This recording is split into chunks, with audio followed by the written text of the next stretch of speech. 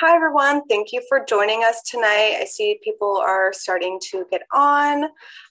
We're going to give it just a minute or two before we start so folks can log on, do a Zoom update if they need to do so, haven't done so on their home computers in a while. And then we'll get started with introductions and everything else. So thanks again for joining us.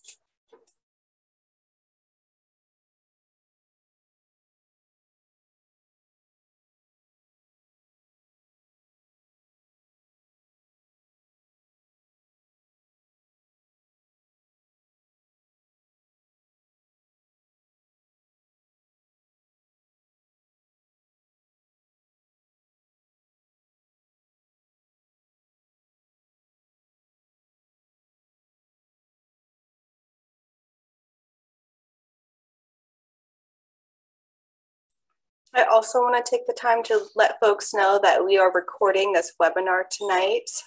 So you don't have to take notes right now if you don't want to, but definitely do so if you feel inclined. But we will have this available on our YouTube channel later on. So we'll send you that link afterwards, but just so you know, it'll be recorded. Thanks.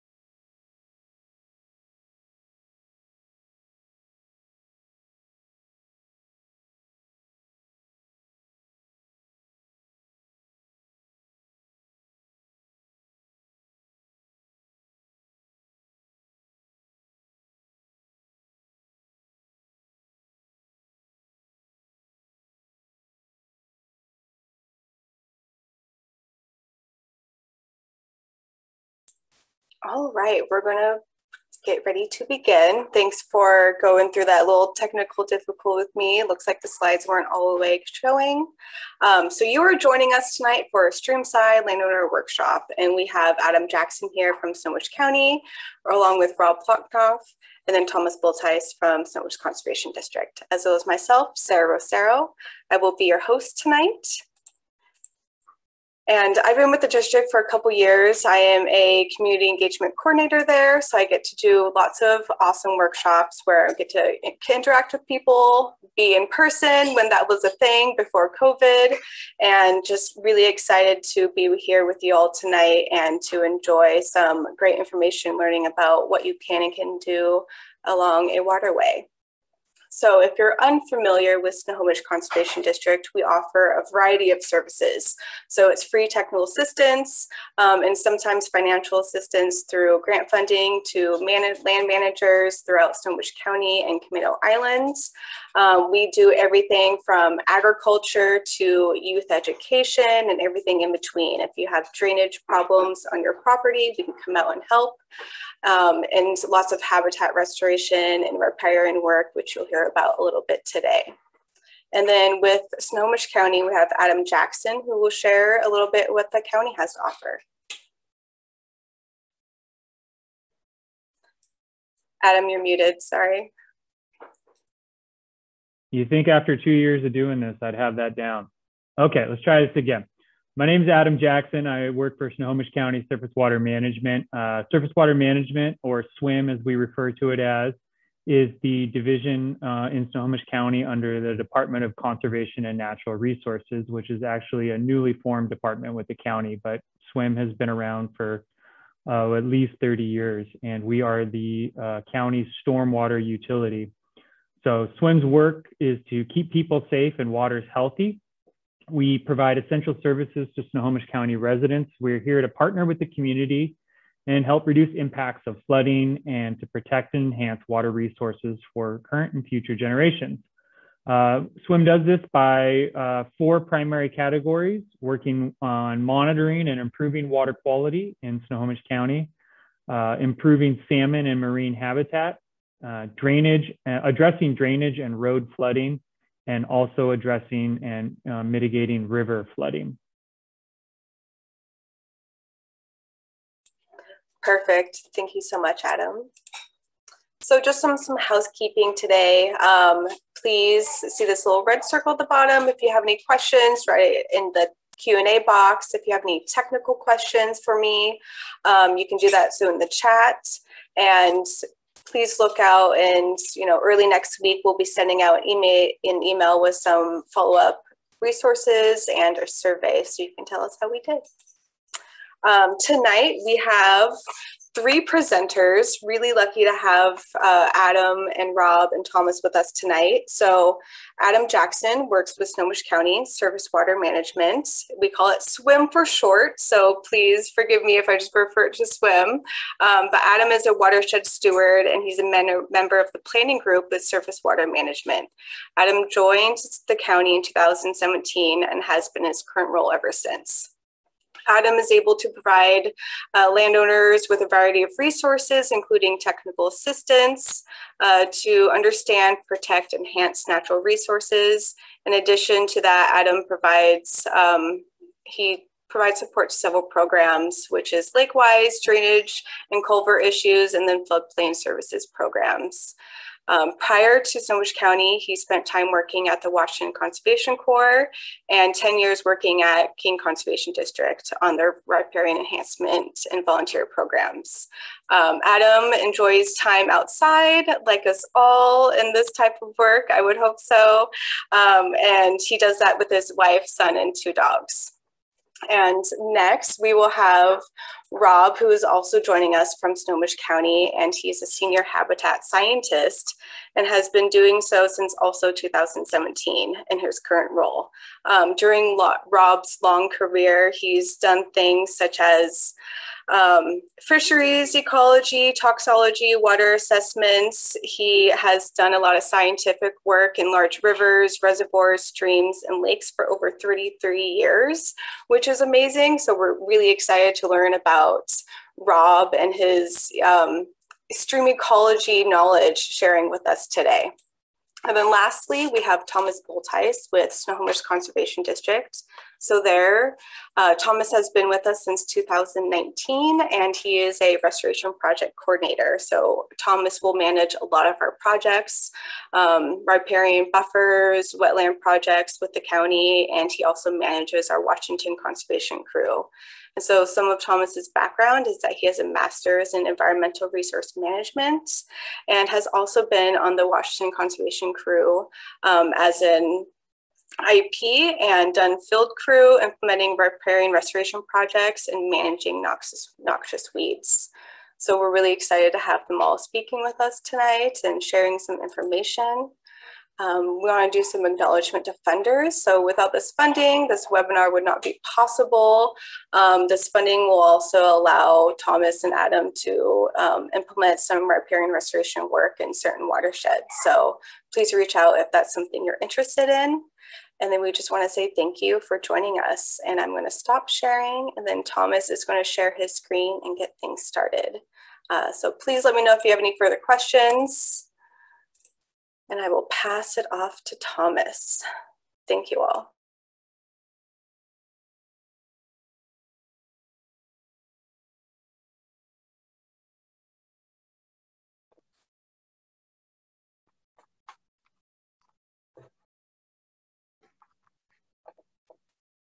Are we seeing my screen here? We see the end of slideshow, and it says click to exit. Okay. How are we doing now? Perfect at the beginning. Thank you, everyone. And thank you for the introduction, Sarah. The 4 of us are very excited to have everyone here. We really are eager to take advantage of these opportunities when we can interact with Streamside landowners, people living in our watersheds, and really making that contact, providing resources, and maybe continuing a partnership into the future. So if that's something that by the end of this presentation you have questions or you want to interact more, we invite you to do so. You will see our contact information below. at the end of the presentation. And that is an open invitation to contact us with questions and concerns you have on your property and how our resources can possibly help you. So we want to focus on how can you be a stream-friendly landowner? How can you live on your property and with a stream and interact with your property in a healthy way and understand how that's working and what part of the greater system in our watersheds you are a part of. So today we're going to go over some hydrology and morphology of streams. We're going to move with Rob to stream ecology and talk about the community that we live with in our watersheds.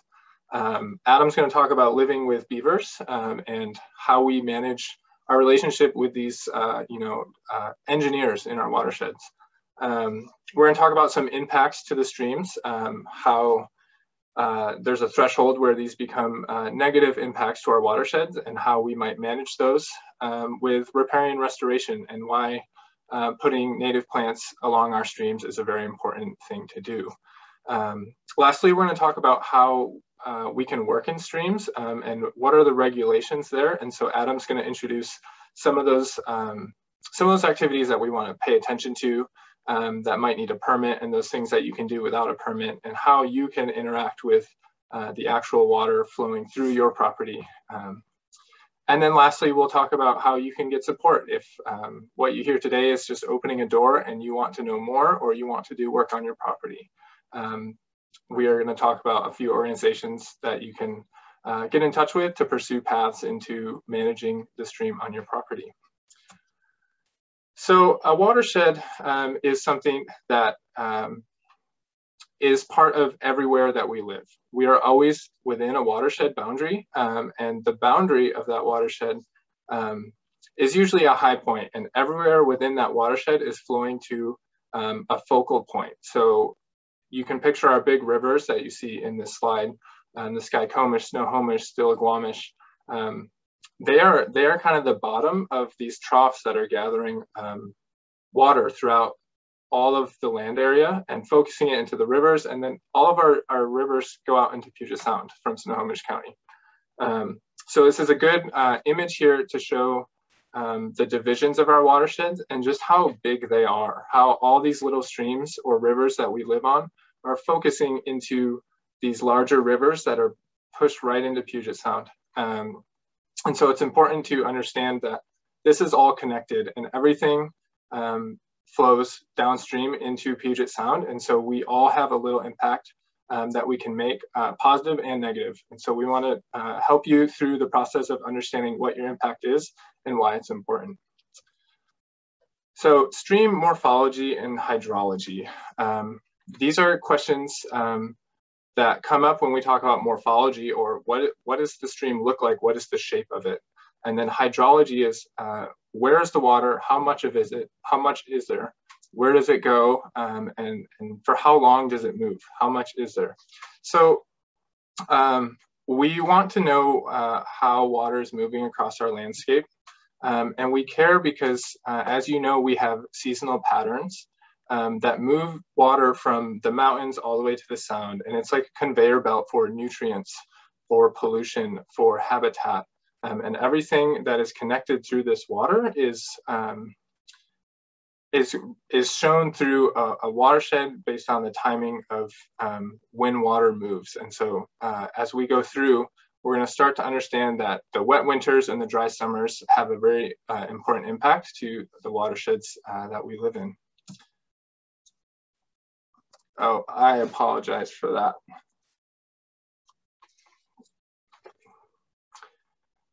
Great. So where does our water come from? Our water, as you know, mostly comes from precipitation. That's where when we get floods, it usually is associated with a big rain event.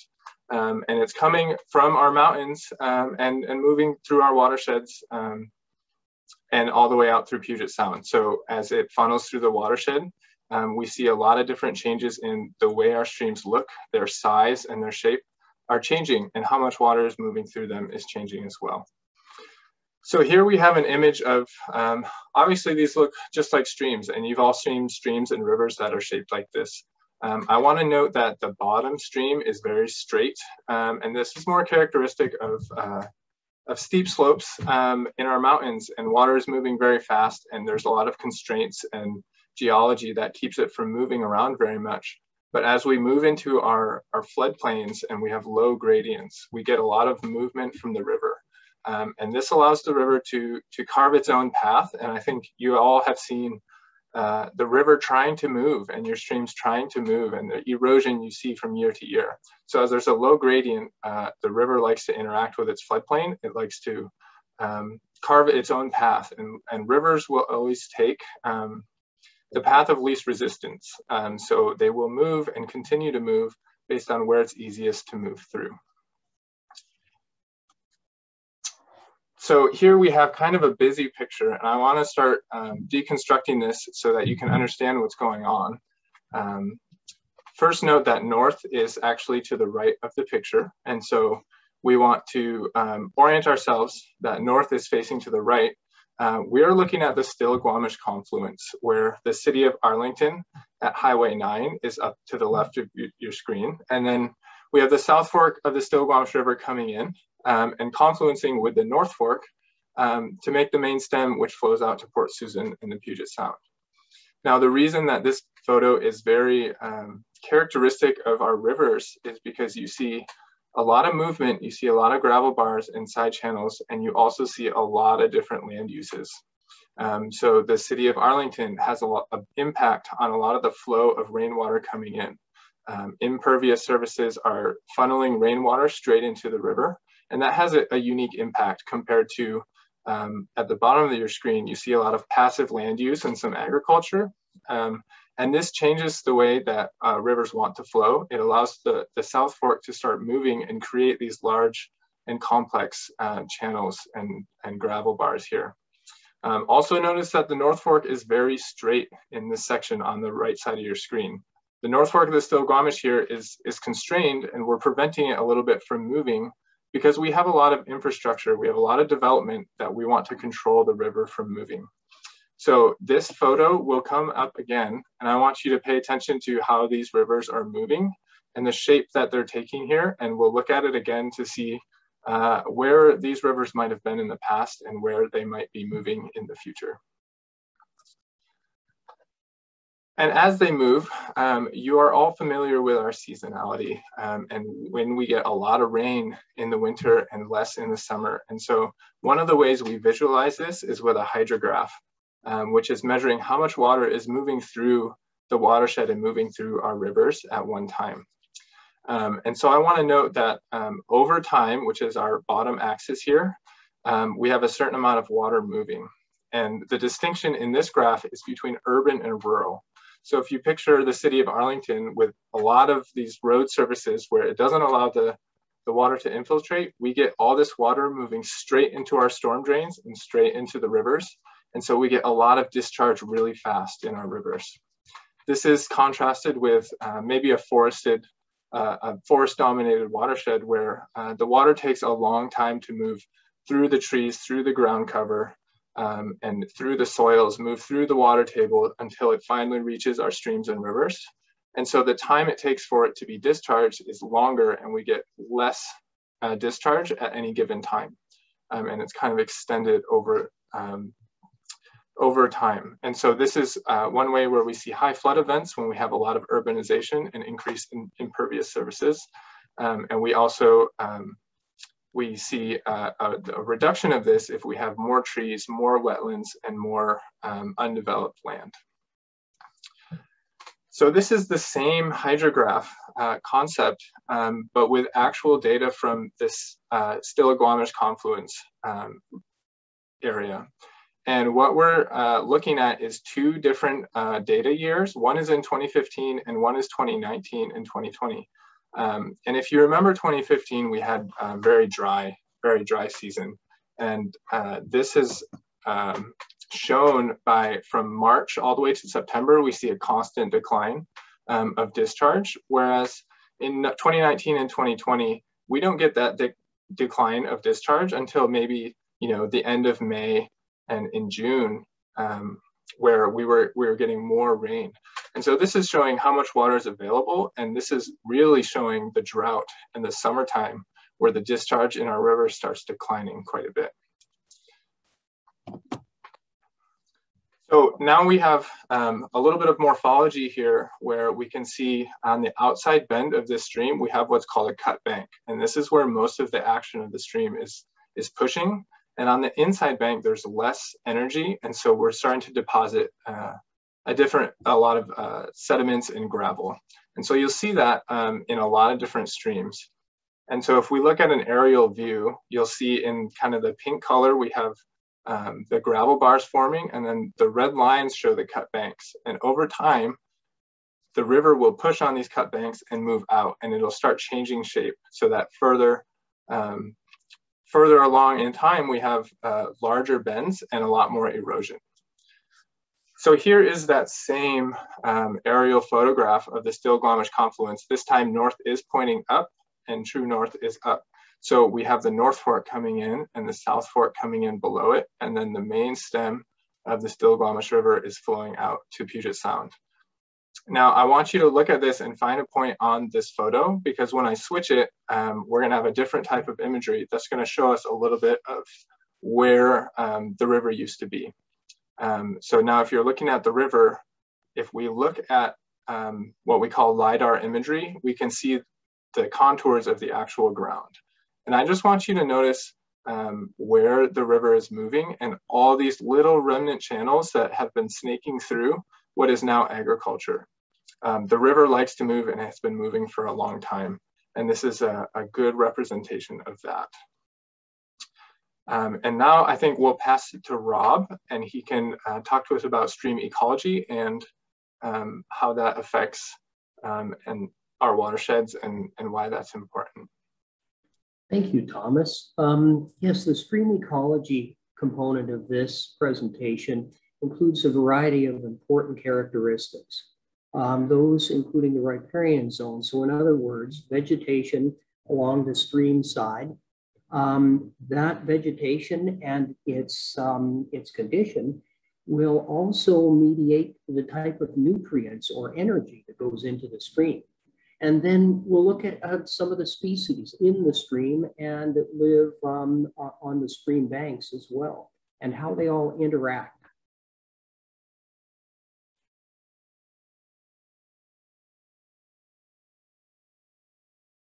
In order to begin, we acknowledge, as Thomas was pointing out, the complexity of a drainage. These things are really large in some cases. So we have small streams, we have medium-sized streams, and then we have the larger main stem that you really can't walk across. And so each, though, we expect to have different characteristics. For example, the upper end of this river continuum, or in other words, the headwaters, usually, or we expect to be covered by a lot of the streamside vegetation or riparian zone.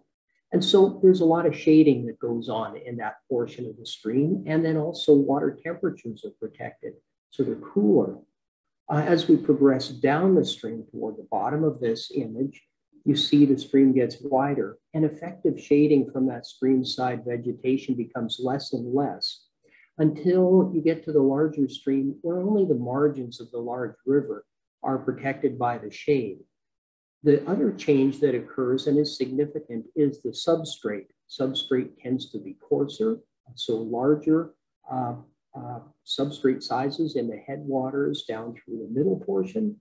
And then we get finer sediments like sand and silt in the, and this mediates and controls the type of aquatic life that likes to live there or dwell and make a living. First, the riparian zone. So the basic characteristics of the riparian zone or streamside vegetation are what you see here. It's they generally vary in width. The thicker or more distant the riparian vegetation is from the stream, the more effective it is in maintaining the low temperatures. Streamside vegetation contributes leaves, sticks, and twigs, and these things I'll explain in a later slide how important they are and how they're used by aquatic life and transfer that energy up the food chain. Those are the nutrients that begin this whole process, but they also serve as barriers to pollutants. And that's why they're terribly important to have, because they do soak up some of the pollutants from the surrounding watershed and development. And they also can just inhibit the flow of water directly to the stream. In an example of an intact versus a riparian zone versus one that isn't completely developed, on the right-hand side, we see how streamside vegetation is hanging over top of the stream. There's more shading. That leaf litter that you see will eventually fall into the stream and become an energy source for aquatic animals. The stream photo on the right is upstream of that location that you see on the left, where you see one of the banks has intact riparian vegetation and the other does not. One of the effects when we lose one side of stream vegetation is we see invasive species starting to move in, like reed canary grass or yellow iris. These do not offer the same kind of food energy beneficial to aquatic life. I mentioned energy and the beginning and where that comes from. In the upper right of this diagram, this seems like a real mess, but it's not, as we just focus on piece by piece. But from the sunshine, you see that light directly influencing aquatic life, like the algae on the bottom of the stream and flowing straight downward. That's one source of energy. And that's one type of food that's taken advantage of by aquatic insects. The other type is growth of the streamside vegetation, the riparian vegetation, contribution of the leaves, as you see as we move left from the sunshine in this diagram. Those then, we'll focus on the leaves first. Those leaves are inhabited once they reach the stream by microorganisms or bacteria. You'll call them, they're also known as microbes. But what they do is they start absorbing and decaying the leaf matter, leaf sticks and twigs. So much so that invertebrates, like that bug that you see to the lower left of the leaves, start to chomp on them. One of the things that we realized was the value of the leaf and the nutritive value doesn't come from the leaf material. Of course, that's good fiber and we all need that in our diet. But the nutritive value is consumption of those microbes by that bug. That's just an aside, something that we learned about 20 years ago and a very important component to remember. A healthy microbial community is beneficial to the food web. Then if we look back then at the algal component here, the algae, there are invertebrates below that are scrapers. So they're on the rocks actively scraping up the algae and consuming that. That ends up being another food source. So all in all, as we progress to the lower left of this diagram, we'll see invertebrate predators that eat the scrapers. We'll see invertebrate collectors on the very lower middle portion of this diagram that take advantage of a lot of those fine particles. And then finally, both juvenile fish will take greatest advantage of having a thriving invertebrate community is a juvenile fish then have a luxuriant food base. Of course, the adult fish eat both insects and smaller fish. One of the items that I mentioned that's an important component of stream ecosystems is nutrients. You'll see here that oxygen, enough dissolved oxygen in the water column is important. There needs to be nitrogen. Nitrogen is very abundant in the aquatic environment, mostly because nitrogen is the largest component of gases in air, and there's exchange between air and water gases. And then also phosphorus can be a good thing, it can be a bad thing. We'll see why. Also carbon, that's a component of all of that leaf litter, sticks and twigs that fall into the aquatic environment, of course, are an important part of both air breathers and water breathers' diets. One of the effects of nutrients might be, as you see on the left here, algal blooms that are very dense. I think the biggest thing to note about algal blooms anymore is that when they get certain species of algae become too abundant, they become what you've seen in the news called harmful algal blooms or HABs. These can become toxic and they're neurotoxins. They affect animals, especially domestic pets like dogs, upon contact. Humans, not immediately, but can have some effects. And neurotoxins are not anything to ignore. If we look to the right, I don't think I have to say anymore. I think we have a very happy aquatic organism, the fish.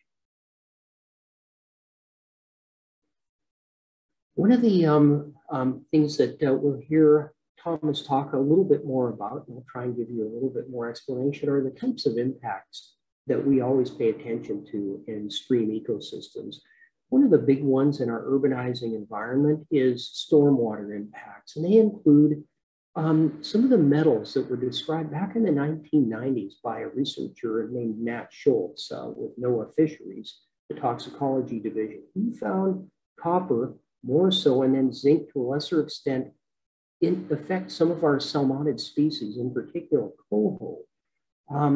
They weren't lethal at some of the thresholds that he described back then, but then one of the other researchers that works closely with Nat, Jen McIntyre from our Washington State University Stormwater Research Center in Puyallup, recently, along with other researchers, have described how tire wear particles are causing almost instant mortality in our coho salmon. Interestingly enough, the concentrations from these tire wear particles do not harm other species like the chum salmon. We're not seeing the same impact. But within 30 minutes, those salmon that come into contact with these lethal thresholds don't survive in any case, both juvenile and adult. Other components of stormwater impacts include fine sediment from runoff from nearby stream sides that don't have intact riparian vegetation, or through direct conveyance by stormwater pipes. Physical habitat impacts that are commonly known in a variety of land use settings are erosion of stream banks. Those that leads to sediment transport to the stream, and then finally sedimentation in the stream. And we lose, among other things, pools, which are really important types of microhabitat where fish of various life stages like to live. I had mentioned stormwater impacts. A typical stormwater pipe you see in the upper right. And unfortunately, the impact, and very immediate, is what you see in the left side of this slide, that of coho salmon. When we think about unstable stream banks, and in fact, Thomas had shown us a couple of examples there, but on a much larger river. This happens on smaller scales in medium-sized streams. You'll see to the left how when we lose the riparian zone, that vegetation, and mostly grasses, and they're invasive in some cases, don't really maintain integrity of that soil. And those soils start to erode during high flows. And what we'll see then is what you see on the right, is we'll see little piles of finer sediment that have grown in the center of the stream, on the stream banks. And we even see more of the fine particles in the main channel of the stream. And that completely changes the microhabitat. You don't see pools here for that reason. And it also changes the habitable substrate for aquatic insects. One of the earlier phases of energy that's required to move up the food chain and feed our fish. Another interesting component, very natural, are beavers.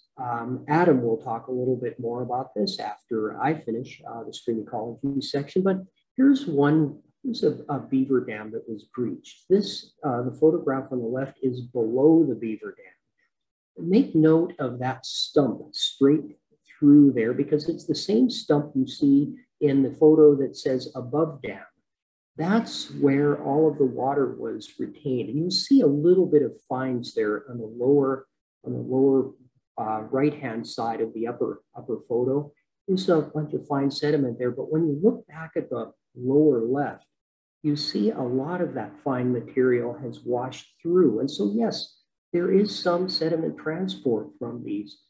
In some cases with streams like this one, it's in a fully forested area, there's some good water energy that will transport that sediment and keep it from filling in pools, will keep it from smothering some of the very desirable types of habitat for aquatic insects.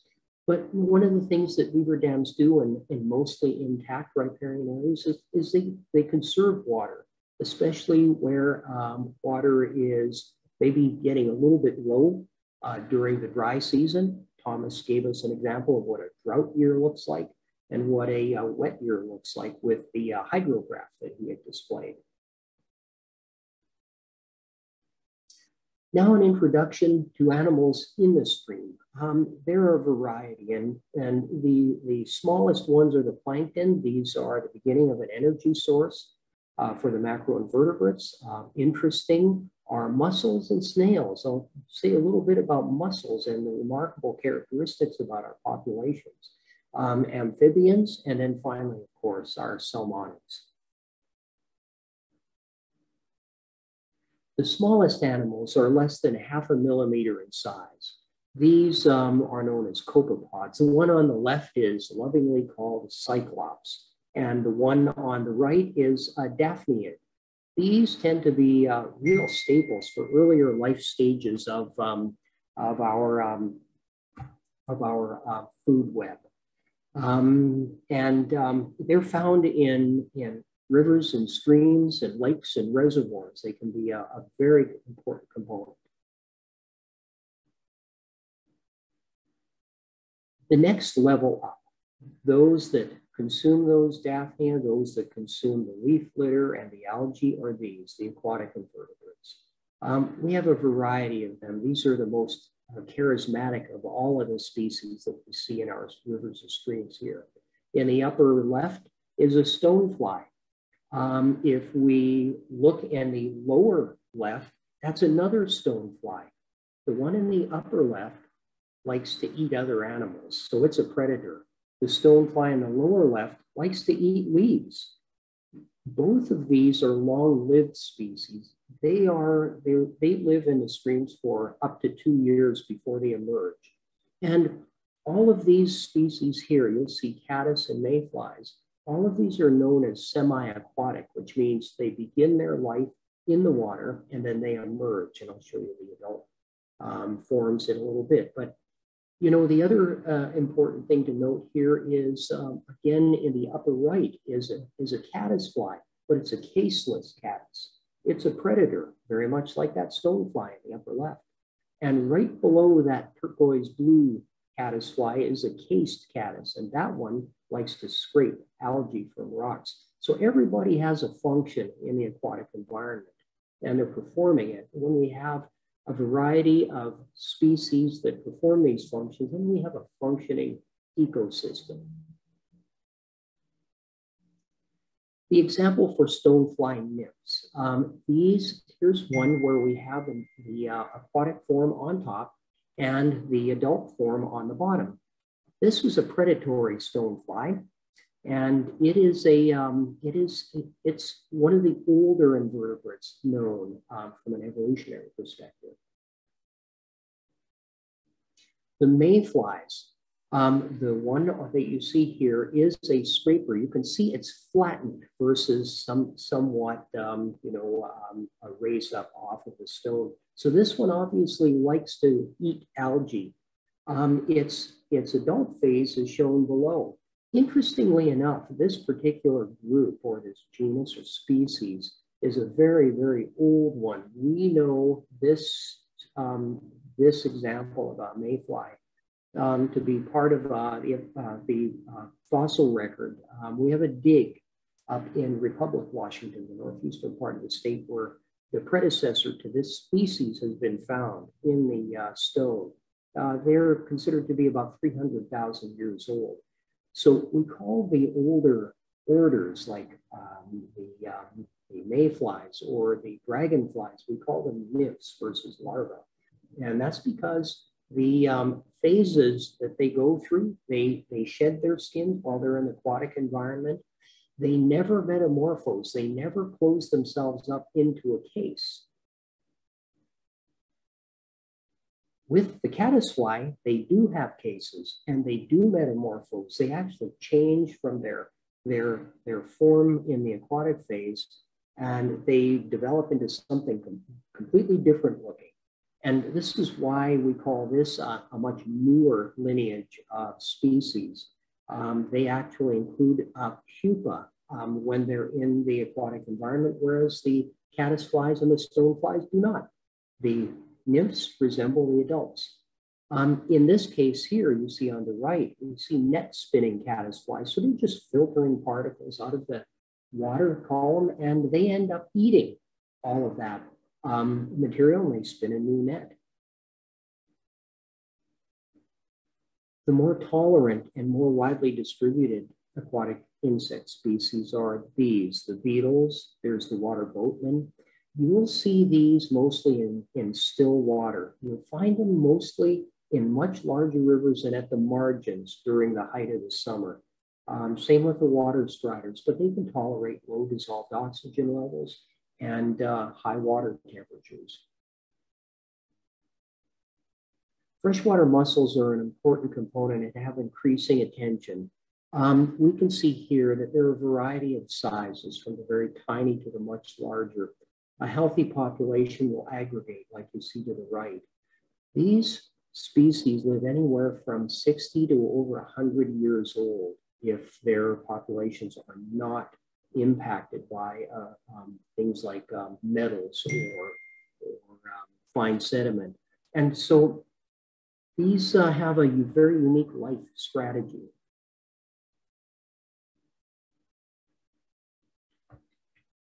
Freshwater mussels are dependent on salmonid species. When the salmon and the other resident trout disappear, so do the mussels. They are required because the spawning mussels release some of their early life stages called glaucidia, those attached to the gill filaments of the salmon. And these glaucidia are species specific.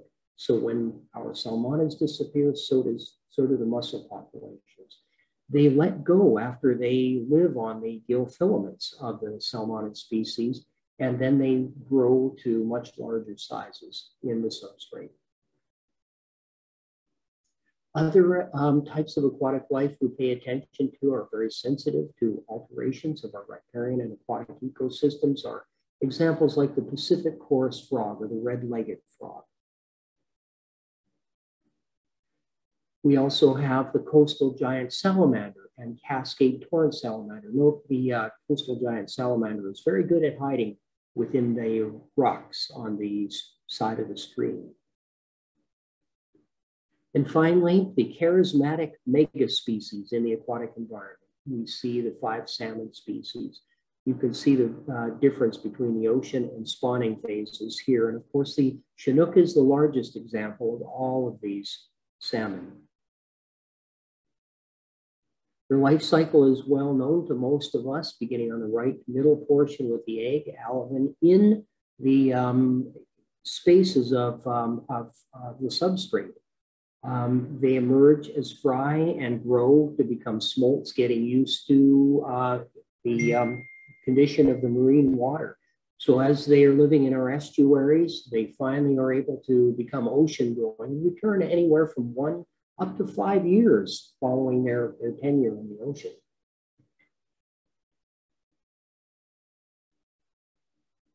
The species that are managed here and are in various conditions as far as population conditions go, or in other words, numbers. Chum, pink, and sockeye seem to be doing fairly well in most places, but one of the other species of concern is the coho salmon. They are ubiquitous, meaning they're everywhere. We see them, but they don't always have returns back to some of their natal streams.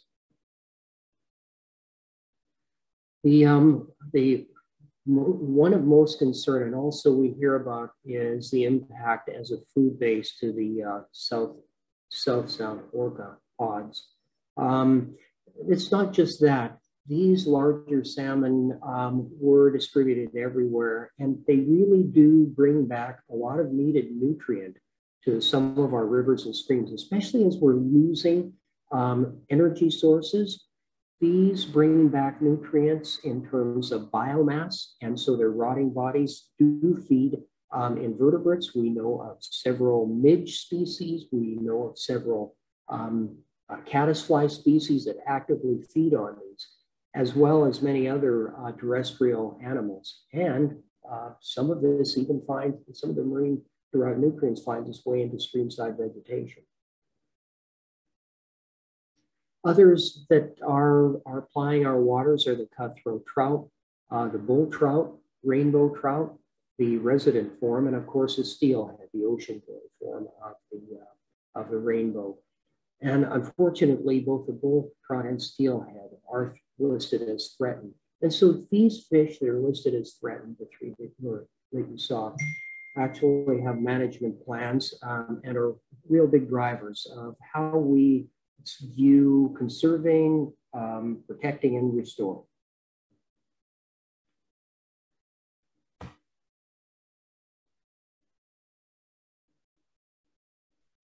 Great, thank you, Rob. That was great information on stream ecology and all the critters that live there. So I'm gonna lead into beavers and their implication to streamside landowners and some of the benefits that they provide for our streams that their impacts might overshadow from time to time.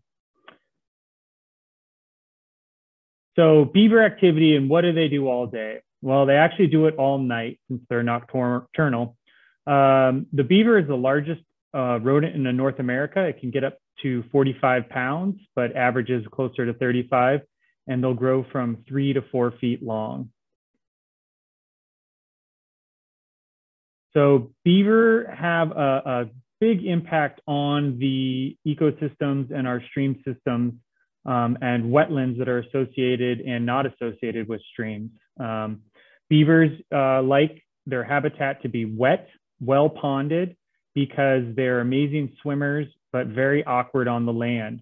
And so when we look at this landscape picture here, beaver here have helped create and maintain wetlands. They've helped create habitat for wildlife and salmon. They provide important rearing habitat for the juvenile salmon that Rob just talked about through keeping calm water in their pools and slowing water down as it flows through our stream and river systems. And it helps to provide that calm water that the juvenile salmon need. Beaver and salmon have evolved for many, many, many years prior to humans coming to our region. So some of the concerns we hear out there with landowners is that the beaver dam is blocking the migrating fish or the fish's ability to move up and down the stream. And really, it's not always true. In certain cases, it can be, but most of the time, the fish will find a way around. So you can see this picture, and Thomas, if you'll hit the next animation, you can see these lines are actually all that intricate work in there is beaver dams, and they can get so old that vegetation will grow on the top of dams. So beaver are amazing creatures. They have a lot of my respect, but I also know and have had to deal with a lot of their impacts, and some of the issues that they can have are flooding from their dam building. It'll flood roads, property. It can saturate or flood drain fields. Flooding of crops or eating of crops is a concern, and they also damage trees and other vegetation in landscaping or in natural areas. They can also have issues from dam failure, where there'll be suddenly a rush of water coming down a stream. So these are going to be some of the conflict resolution devices that we talk with landowners about. The first one here is a notch exclusion device, is what we refer to it as, or a NED. Notching a dam will only provide some temporary reduction in the ponding behind the dam, about 1 or 2 days before the beaver kind of come out and fix it. The net is designed to keep that notch open and allow water to flow out of the pond to set the pond level at an acceptable level for the landowner as well as the beaver. I'll note that extreme care needs to be taken when notching dams, as it can cause impacts to downstream landowners or downstream property. You generally want to bring it down at 1 inch or 2 at a time. A pond leveler is another device that has been used to allow more water to flow through a beaver dam. You'll see the pictures above. It involves a large corrugated, generally about a 12-inch pipe, and a caging around the inlet and a caging around the outlet on the downstream side of the pond. Pond levelers are a pretty effective way of controlling the level of a dam or a level of the water behind a beaver dam. Some of the constraints to the site are that you need a deep area behind the dam to place the inlet caging. Otherwise, if it's too shallow, the beaver will just build a dam around the inlet pipe cage and essentially keep it from functioning. Some other issues is that it needs to be strung out pretty far downstream to a point about 20 feet beyond the dam, where the beaver tend to not go and investigate why water is flowing down there. These devices are generally best applied to large dams and not smaller check dams that'll be constructed downstream, or they're not very effective on small streams where the channel is pretty confined. They are becoming used less and less because they're difficult to permit with WDFW, the Washington Department of Fish and Wildlife, due to concerns with velocity flows through the pipe and fish passage. So we'll get a little bit more into permitting later in the section and talk about WDFW's role in permitting in-stream structures. The next tool in our tool belt to mitigate the impacts of beavers are culvert exclusions or beaver deceivers. These devices generally involve constructing a cage of some type around the inlet of the culvert that doesn't allow the beaver to build a dam in front of it, or to what they tend to favor with culverts is to just shove sticks and mud and logs in there and dam it up as best as they can and clog the pipe. So these devices construct a protected cage away from the culvert inlet. They tend to, same issues with the pond levelers, is that the caging needs to be built far enough and deep enough water to where the dam, or where the beaver cannot build a dam around the caging. So that picture on the right there of the triangle cage made of metal, you can see that there's sediments built up and pushed up against that caging, and that's the beavers trying to restrict the flow going out of that culvert exclusion. There are some issues with these. They require frequent maintenance because just natural leaf litter and sticks and twigs and whatnot will get caught in the fencing and clog up the culvert. Also in urban areas, trash can be an issue and rack up on there. One of the things with culverts is there's both privately owned culverts and publicly owned culverts. So culvert ownership needs to be determined before a device is put on it. You can contact myself at SWIM to get more information to see if a culvert is public or private. You also need to apply for an HPA, which is a hydraulic project approval permit, through the Department of Fish and Wildlife. Again, we'll go into that a little more later in the presentation. So one of the easiest things a landowner can do if they're concerned about vegetation on their property, or they're having issues with beaver taking out vegetation on your property, is to simply cage the individual tree off and or to cage off an area of plantings. Simple 3-foot high fence will work. Materials are generally pretty cheap. It's easy for a landowner to do. And there's no permits required for this type of action because all the work is done above and out of the water. Generally, beaver are going to take down vegetation for 2 reasons. For smaller diameter, say wrist size to pinky size, they're going to be hauling that away as a food source. So they eat the bark and the cambium layer around the underneath the bark is their main source of food and nutrients. And they also use it for building material for their dams and lodges. And they'll also take out large trees, conifers specifically, because they shade out their preferred vegetation, which is willows, dogwood, and various other shrubs that are of smaller diameter.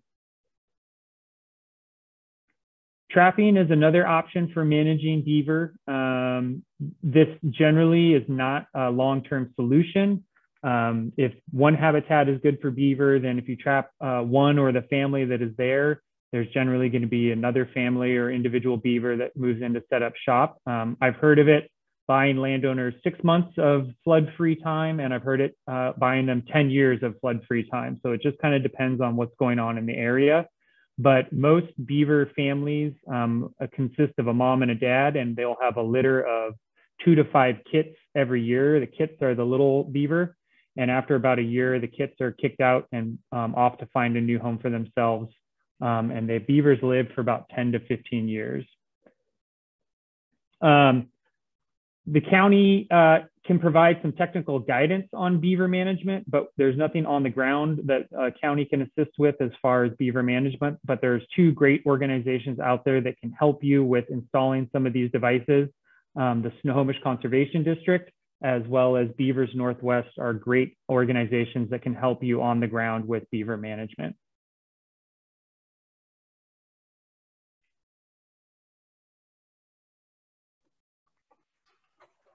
Great. That was great, Adam. One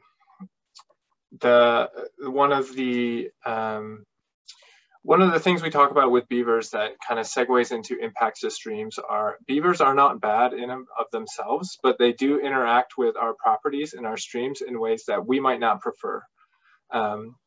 So there are impacts to our streams that are human preference, or because of our infrastructure, we prefer that these impacts don't happen. There are also impacts to the stream that negatively affect habitat and water quality, and Rob talked about a lot of those as well.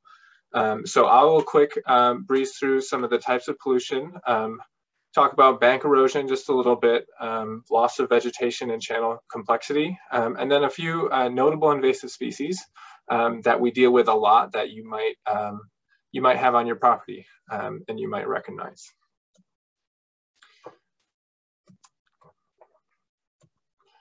So pollution, this is a lot of what Rob talked about earlier, and pollution comes in a lot of different forms. And this is a picture that you might recognize from earlier. When we talked about all the different land uses that this picture represents, with you have the urban areas, and there's forested, some passive agriculture, some pretty intensive agriculture, and then a lot of these homes that are popping up in some of these areas. All of these have an impact on the rivers and streams, especially through development and urbanization. So we talked about some of the metals with Rob, and things coming from our tires, things that are washing straight off the pavement and going right into our storm drains. Usually, most urban areas, about 80% of stormwater is untreated. It's going straight from the roads, straight from your cars, straight from everything that's washing down the streets and into the storm drain, right into our streams. It's not filtered, it's not treated. And that's really a direct impact on water quality. We also get a lot of the fine sediments from washing straight off these hard surfaces, straight off our banks that don't have a lot of vegetation, and off of places like construction sites that have a lot of open and exposed sediments. And these are huge material inputs to the stream and can really cloud the water, increase turbidity, and can really have a negative impact on a lot of the insects and young salmon in our rivers and streams. Few of the nutrients that Rob talked about, again, I'll just go over this quickly. Phosphorus and nitrogen are very important for plant growth and a lot of our aquatic organisms, but at a certain threshold, they become dangerous for water quality, whether they're causing these toxic algal blooms or if they're kind of feeding the system too much, where we start losing a lot of our dissolved oxygen because all these little organisms are using the oxygen too much, and there's not enough left for some of the insects or the salmonid species. And then you'll see temperature here. Temperature is a type of pollution because temperatures too high are not great for a lot of the species that exist in our waterways, especially salmon. So there is a lethal limit when water gets too hot that salmon can't actually survive anymore. And so when we have these low summer flows in the river, there's not a lot of water and the sun heats that up really fast. So if there's not a lot of shade and temperature increases over the summer, it can be lethal to our salmon and really stress out a lot of the aquatic structure.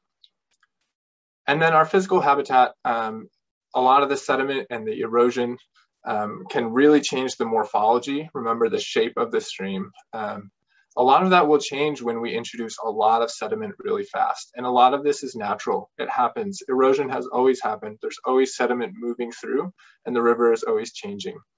But if we're introducing a lot or we're exposing a lot of banks, we get amounts of sediment that are unhealthy, not only to the salmon, but also to the way the river moves, and it's changing the shape. And sometimes that's a threat to our infrastructure and our homes.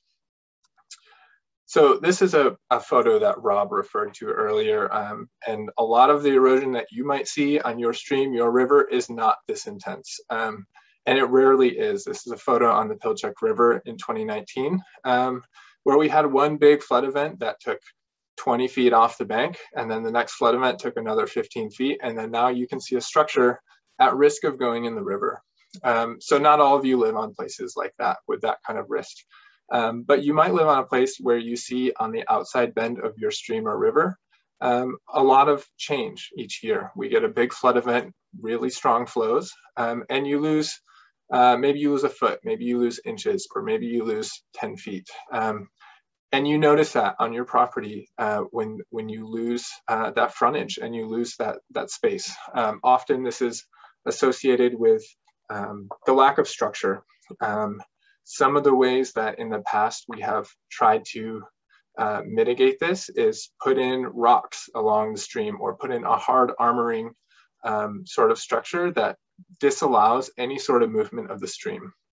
And this is very effective at keeping the stream where it is, but it is not very effective on kind of keeping a healthy habitat and a healthy riparian forest intact. Usually this means taking a lot of the vegetation away, exposing that stream, disallowing it from moving throughout its floodplain, and really distributing the nutrients that are being carried through the watershed. So as we lose habitat features from erosion, we want to make sure that there are certain ways that we try and restore those. And we'll talk about in a second, riparian planting and riparian forests are one of those ways that we can help restore and aid these riparian areas that are experiencing a lot of erosion. Erosion and solutions to erosion often lead to a reduction in channel complexity. So whether this is hard armoring along this bank to keep the river from moving on your property and eroding, or if a lot of the vegetation was taken out for agriculture or for aesthetics, or just because it was a nuisance or a view. There's a lot of reasons why we take away the vegetation that was there. So we might be a forest that's reducing channel complexity by taking out vegetation. But you'll also see in this photo, there's a lot of invasive species here that are removing a lot of the natural armoring of the bank, which is native vegetation. So as we reduce channel complexity, we lose vegetation. We also lose refuge for a lot of our species. And there's not a structural diversity to the stream that allows a lot of different species to find their microhabitats that suit them just right. Along with this, you don't see any shade in this picture. And so we have the sun baking this river, and the temperatures are increasing and increasing, potentially to unhealthy levels. As the channel becomes more of a simple channel, it usually becomes a little more incised, or it becomes deeper because water is moving through quicker. As this happens, it's less likely that the river will flood its banks as often and distribute a lot of the nutrients and distribute a lot of the pollutants into the floodplain. And when we distribute water and nutrients into the floodplain, two things happen. One is these negative pollutants, high levels of different pollutants will actually move into the soil, and the plants might break those down more, but they stick in the soil and they get removed from the water. So as that water moves back into the river, it is cleaner than it was before. And then the second thing is, as the water filters down through the water table, it stays in the floodplain longer. And so this is where our floodplain wetlands are very important, because we are able to store water for longer periods. And then as the low flows in the summer gets really, really low, we still have water in that water table and in the floodplain that's slowly going back into the river and keeping the water levels just a little bit higher, just a little bit colder, supporting a lot of our aquatic life.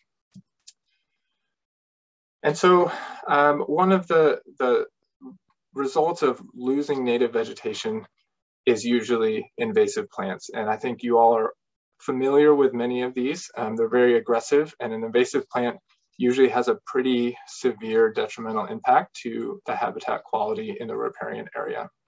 So the background photo here is Himalayan blackberry. If you don't have it on your property, it's probably close by. This plant can grow about 15 feet in a year.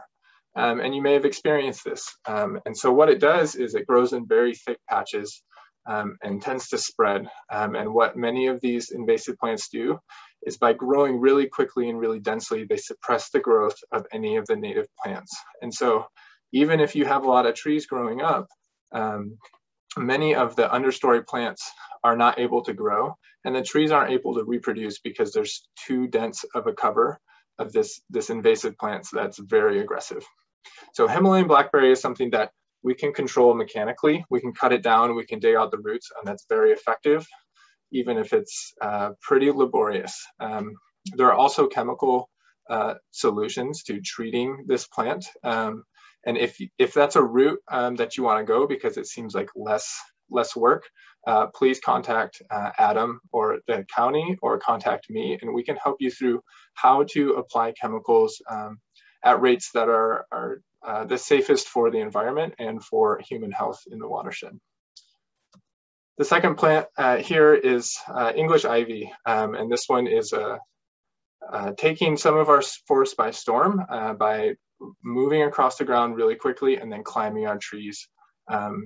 It'll disallow a lot of sunlight from reaching some of our branches. It's very heavy on the trees, and it also suppresses any sort of seed development by the native species on the forest floor. And then lastly, we have this grass, and this was in one of our previous photos too. We call this reed canary grass, and this is one that's been introduced to our wetlands and really aggressively taking over a lot of our riparian areas.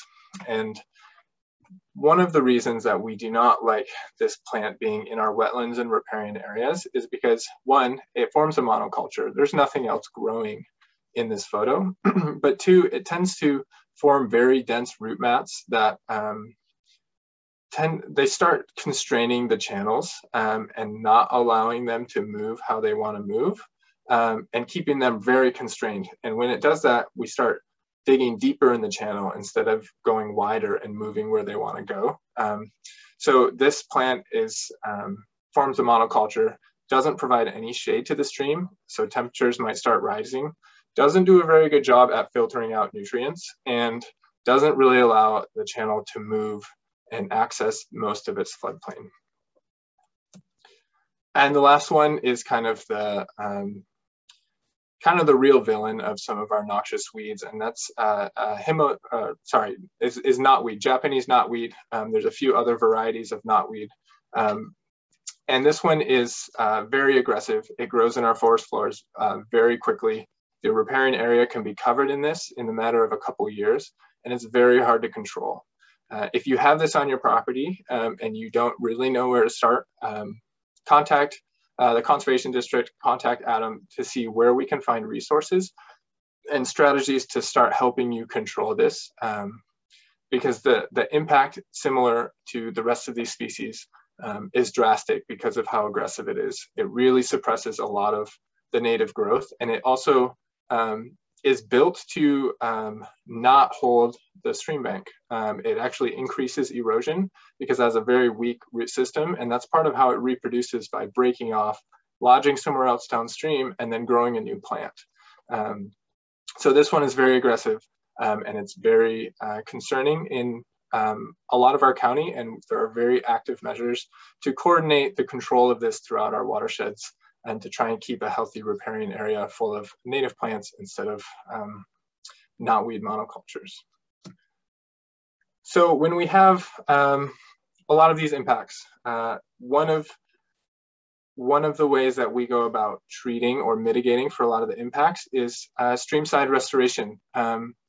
There's a lot of reasons why we have impacts, from erosion to invasive species to channel degradation and simplification of our channels. And there are a lot of ways to fix this, but the one that we use that really addresses most of our impacts in one way or another is planting native trees and shrubs. So we are able to manage invasive species, one, by removing them, and two, replacing them with a plant that wants to be there and has evolved to be here and really supports a healthy habitat. It's the most cost-efficient way and the most reliable long-term strategy to create a healthy forest and a healthy stream system. And it really ensures a long-term diversity and structure of our forests. And that is very important for our habitats and for our water quality. So to install a buffer, you really need to take out everything undesirable on your property. And that's going to start with removing invasive species. There's a lot of strategies, and we will send out to you some resources to find the right strategies for the weed that you are trying to take out. So treating blackberry, cutting it out, is one example of how we're preparing the riparian area for restoration and for planting. So next we plant. We prepare an area and we plant all native species, and we get a good mix of deciduous trees and evergreen trees and conifers, and then a lot of our shrubs that are providing a lot of the food and forage for species passing through a young forest.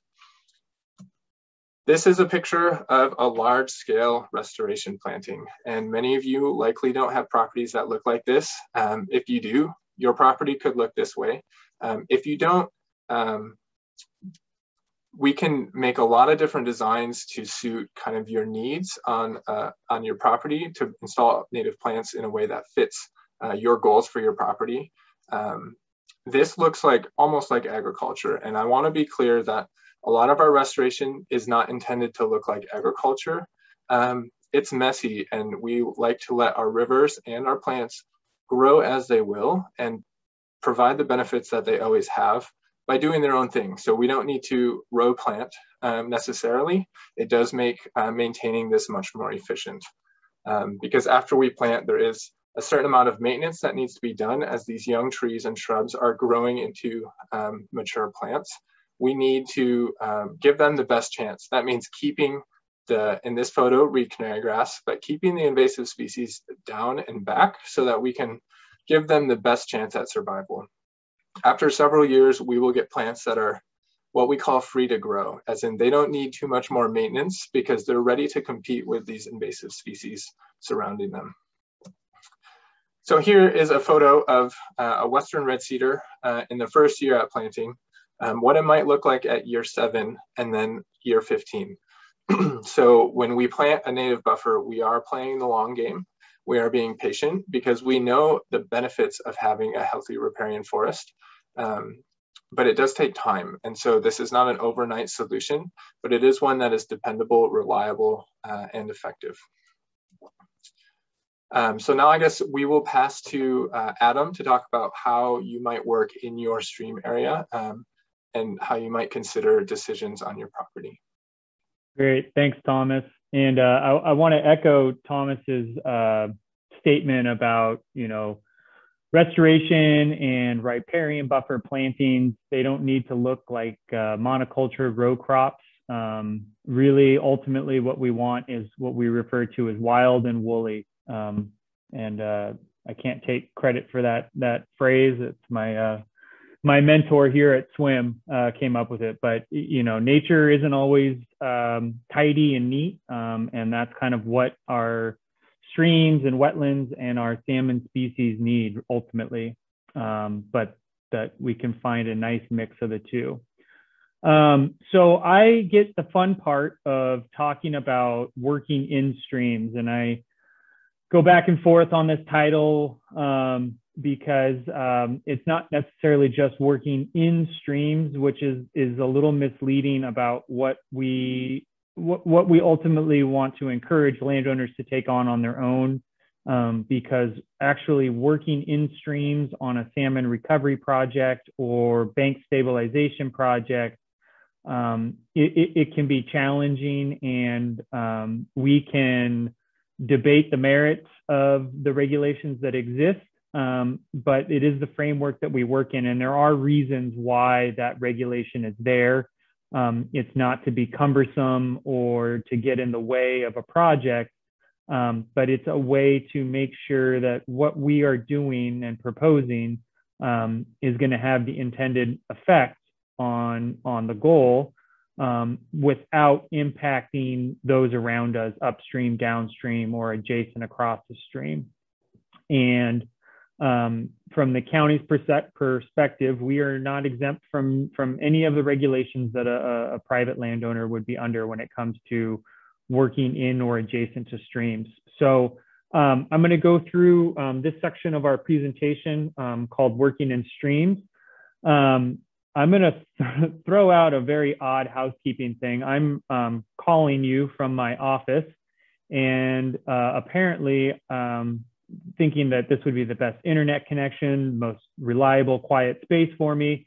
And I found out that the lights turn off automatically every hour. So if 8 o'clock strikes and I'm in the middle of talking and it goes dark, I might run away for 2 seconds to turn the lights back on. So I apologize for the lack of professionalism over here. Basically what we're going to cover is why these regulations exist and for critical areas, and talk a little bit about what critical areas are, and then what some of the regulated activities are. We'll touch on some of the things that you don't need a permit for, and you don't necessarily need any permissions to do. And again, Thomas and I are here to provide you that guidance and resources and confidence to tackle some of these projects on your own with the knowledge and understanding that you're doing it the right way. So think of us as here as a resource to empower you to make an impact on your property, and that improves not only your property, but the water that flows through it and is temporarily visiting. And then we'll go into some local and state and touch on federal regulations when it comes to streams and wetlands and other critical areas.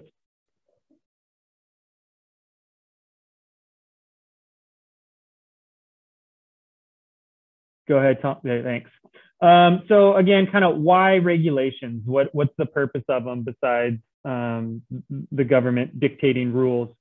Well, from these numbers here, we've noticed since 1975 to 2015 that we've lost about half of our adult Puget Sound Chinook salmon returning to the Puget Sound region. So fish declines are a big part of the puzzle and a big piece of why some of these regulations exist.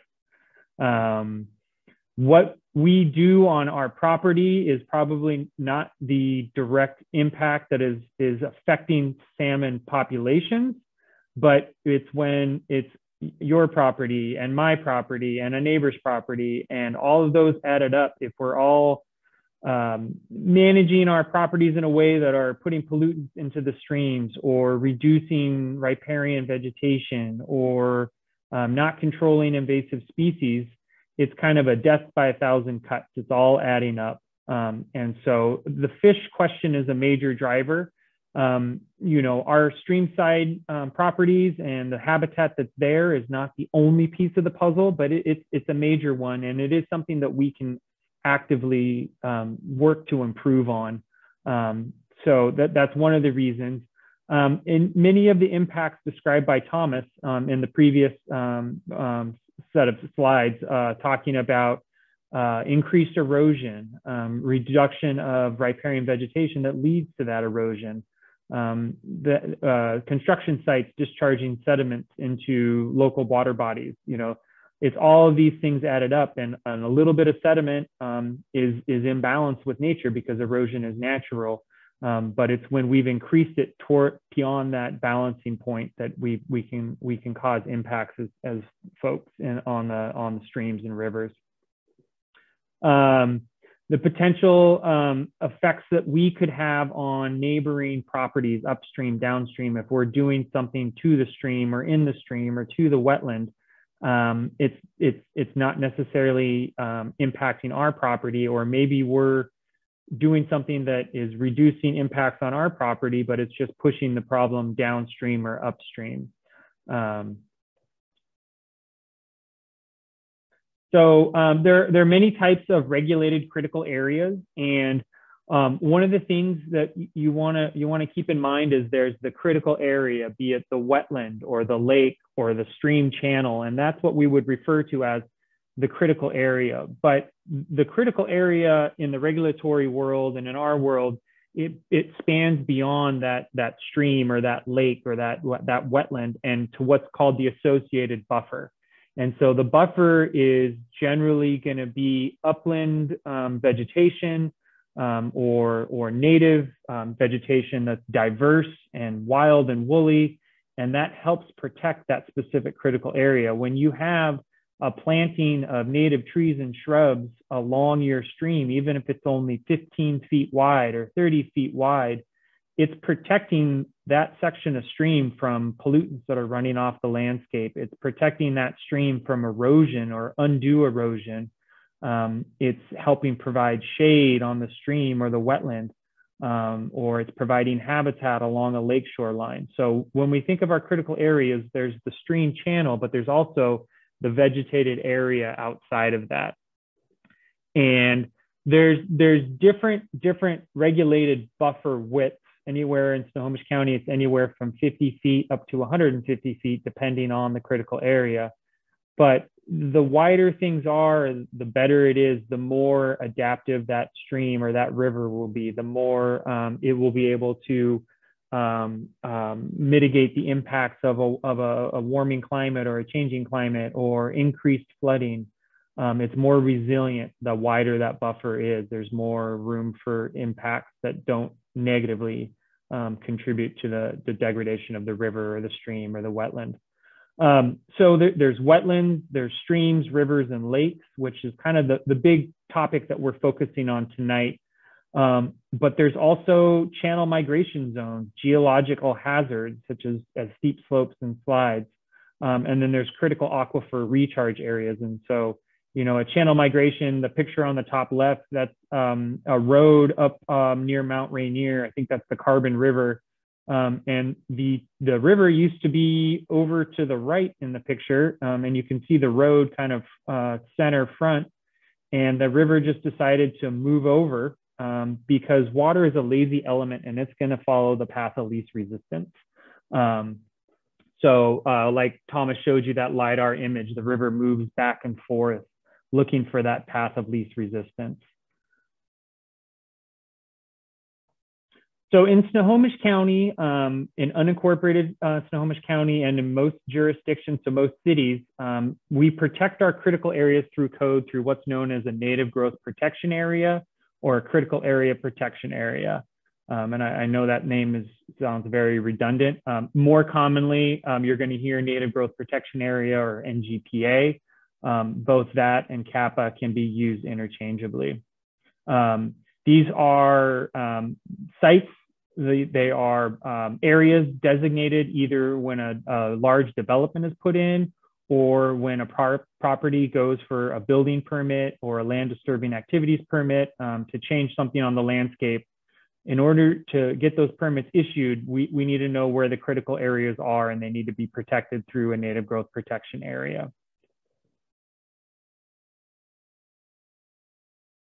So these are just an example. This isn't a totally inclusive list of activities that would require a permit, but it kind of gives you a framework or an idea of what types of activities, if you're thinking about doing on your property, that you would need to consult for a permit, possibly more than one. Basically, if you're doing any alteration to the natural flow of the stream, generally that will require a permit. So this could be, if you're placing logs in a stream or river to provide fish habitat, well, you're altering that natural flow at that time of the river or stream. And so that's going to require a permit. Or if you're altering the stream bed, so the land that the water flows over, or if you're altering the bank. So say you're putting in a bridge, you're going to have to put in some footings. The bridge is going to span across the stream or river, and that can have an alteration on how that stream reacts. If you build your footings in your bridge too low during high flows, it could back up onto a neighboring property or affect your property.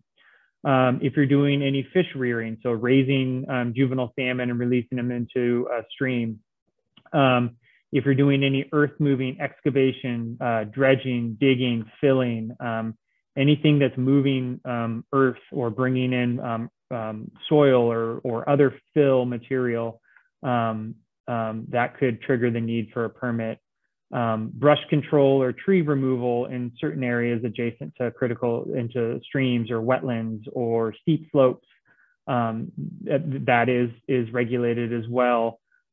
Because, as Thomas touched on, that has that root mass that our diverse native trees and shrubs have, provide a matrix that holds that soil together. So when we start removing it adjacent or directly next to a stream or river or wetland, we can expose potential erosion of that soil.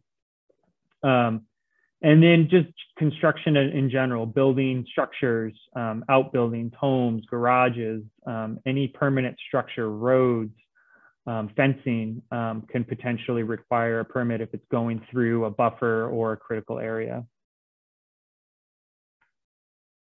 So activities that you would likely not need to get a permit for are control of invasive species. That is exempted from county code. You'll see the little asterisk there. There are situations where approval would be needed, but not a permit, depending on how much of an invasive species you're removing. So again, when we remove vegetation from the landscape, we create areas of bare soil that can have the potential to erode through precipitation, through flooding.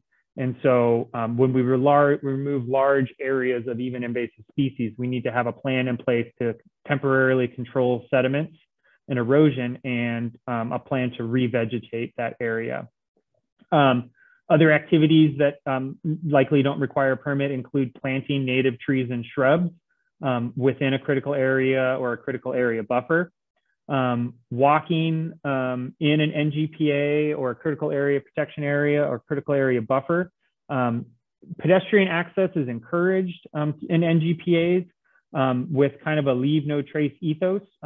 You don't want to be removing vegetation to create a path, but accessing your NGPA or your critical area buffer, your riparian forest, the more you're connecting with it, the more you're going to appreciate it. So I do hear a lot from landowners that I meet with or talk with that, the neighbor said that the county will fine you if you even look at the NGPA, and that's not the case. We want enjoyment of these natural areas, because the more you use it, the more you recreate in it, the more you're going to come to appreciate it and take care of it.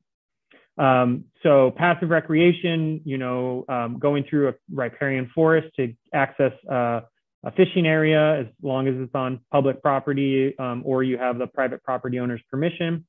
Berry picking, mushroom hunting, removal of hazard trees from a native growth protection area is one I deal with a lot and get questions a lot about.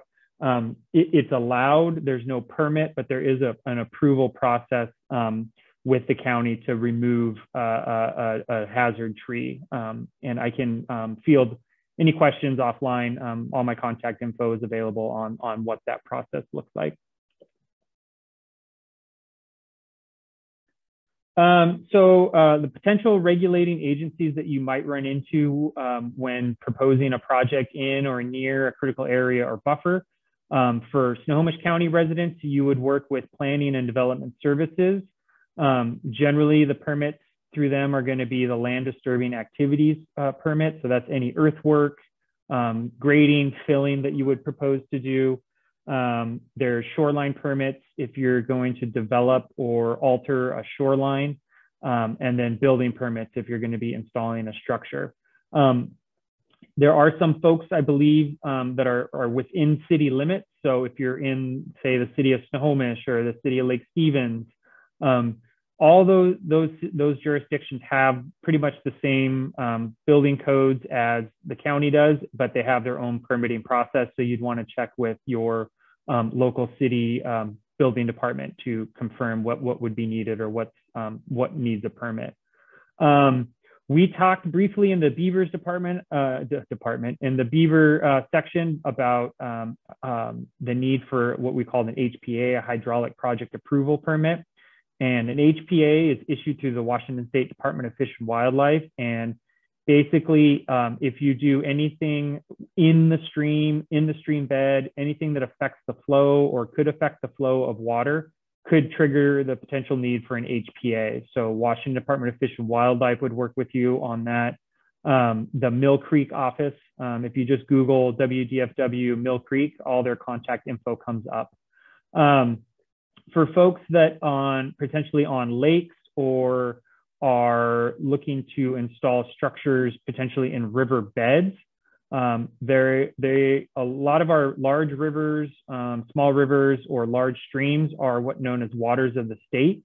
The water is regulated by the Department of Fish and Wildlife, and the land below the water, especially on lakes, is regulated. They're called bottom lands, are regulated by the Department of Natural Resources. So DNR could potentially be another state agency that you run into. Unfortunately, regulations are like an onion. There's layers to peel back and layers to deal with. The last one that would only involve pretty large projects would be the Army Corps of Engineers or the United States Fish and Wildlife Service. Generally, this is going to fall under discharge of fill material into waters of the state. And so this doesn't come up very often in a residential project or a single family residency parcel. So general permit requirements, if you're working in the water, it's going to be late summer when there's low flows and no fish present. Expect to control erosion, expect to control turbidity. So that'd be erosion or sediments making it into the water, or if you're digging in the water, that's going to stir up sediments.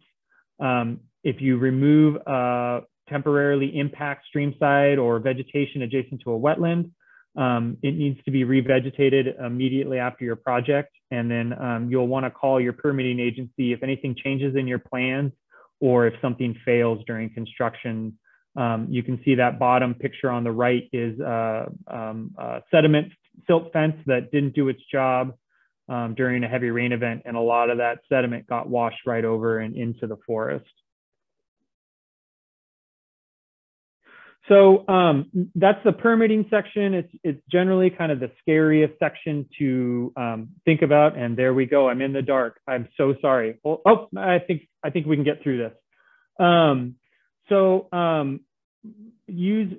Please contact me. I can help answer questions or concerns you have about permitting. I can provide some resources and point you in the right direction to get the answers. We want to encourage landowners to help protect and restore their streamside properties. And we want to take away the fear that if you do something, you're going to get in trouble. So that's kind of a big role that I want to provide for you, is to help kind of answer those questions. So this next section is on getting support, basically resources on who can help you. And the other question is, if you don't want to speak to a regulating agency, which I totally understand, who are the best folks to contact to kind of give you a peace of mind that you can ask questions with the confidence that you don't feel like you're going to get in trouble. I can tell you that my position and department is non-regulatory within the county.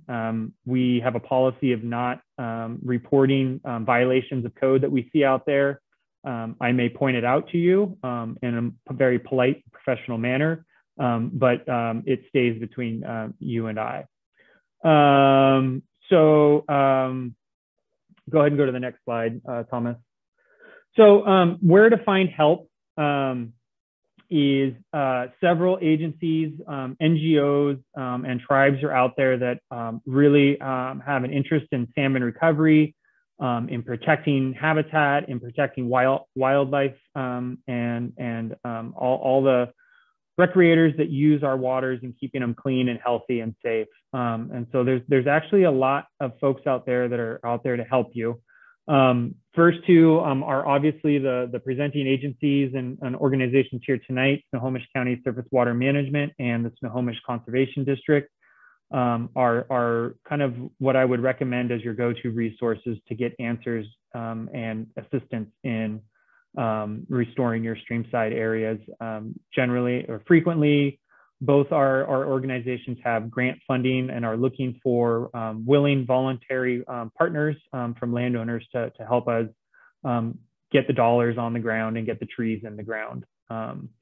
So I'd encourage you to look at our web pages, chat with Thomas and myself on what we have available and what we think we can help with. But other agencies to help answer questions would be the Washington Department of Fish and Wildlife. As I mentioned, the Mill Creek office is the one that services most of Snohomish County. They're great folks to assist with anything fish, anything wildlife, anything basically in the water. They're going to be your go-to for answering questions and concerns.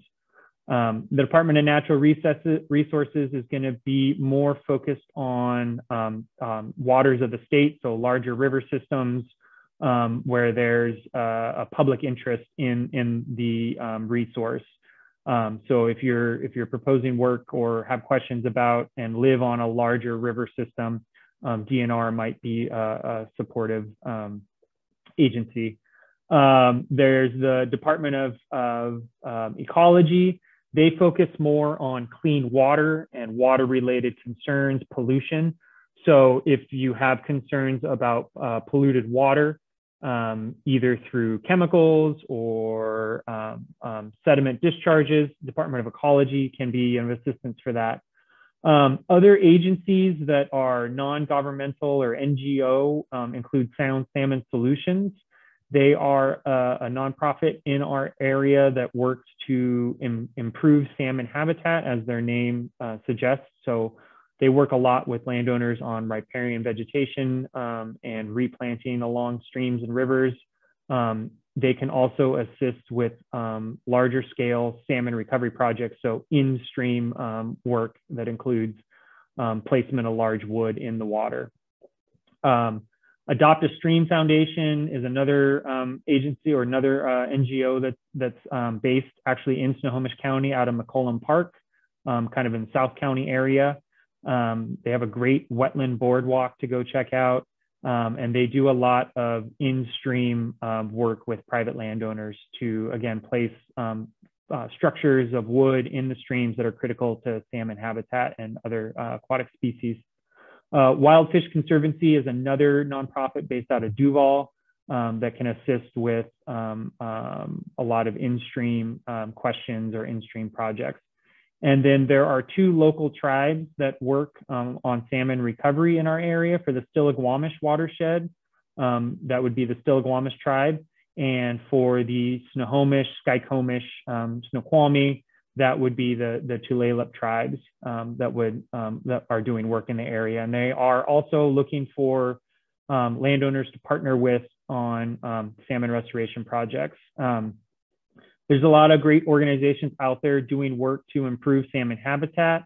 However, much of the property along rivers adjacent to streams is in private ownership, especially in the Puget Lowlands. So private landowner partnerships are critical to us doing a lot of the good work that we like doing. And so another thing I want to point out, one part of the, as Sarah mentioned at the beginning, this evening's program was brought by some great funders, and the SWIM has a grant through one of those funders to not only put on these workshops, but also to provide on-the-ground assistance for landowners to implement a riparian restoration or a riparian enhancement project. So we have funding to work with private landowners to pay for those types of projects that Thomas described in the last previous section. So we have money that will come in and help with invasive control or site prep, as we refer to it as, planting. We didn't really get into mulching, but sometimes mulching is an important component of a restoration project to help protect plants, help reduce weed competition, and to insulate the soil to retain moisture. And then follow-up maintenance. As Thomas pointed out, maintenance is probably one of the most, if not the most important steps in a riparian planting project. I wish we could just plant and walk away. It would make our jobs really easy and we would get a lot done, but that is not the reality.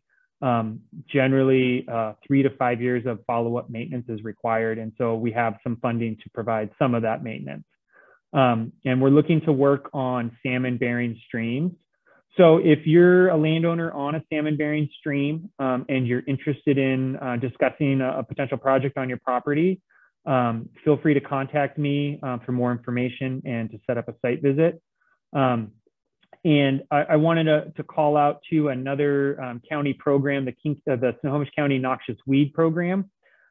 They also have grant funding to assist with knotweed control. Thomas talked briefly about knotweed. It's rapidly becoming one of the most negative impacting species in our region. And they have funding to work with private landowners on knotweed control. So if that is something you have on your property and are interested in controlling it, I can connect you to them and find out if you're in their funding area. Again, we really want to acknowledge our funders who provided the grants that made all this possible. Department of Fish and Wildlife, the Department of Ecology, Department of Natural Resources, and the United States EPA all provided funding to both organizations to make this happen. And with that, we'll take any questions that folks have. Thanks, Adam. I appreciate that. And thank you, Thomas and Rob as well. Really enjoyed the information and it's been super helpful. A question that came in when, discussing some of the invasive plant species and monocultures, someone asked, what about watercress? Our creeks suddenly started filling up with it a past couple years ago. So any advice about watercress and creeks? Yeah, it can be challenging. The watercress will take advantage of kind of those low, mucky floodplains. You can, controlling it is going to be challenging because when you're working in a stream with invasive species that are non-native, or even some of our native species are what I lovingly refer to as aggressive.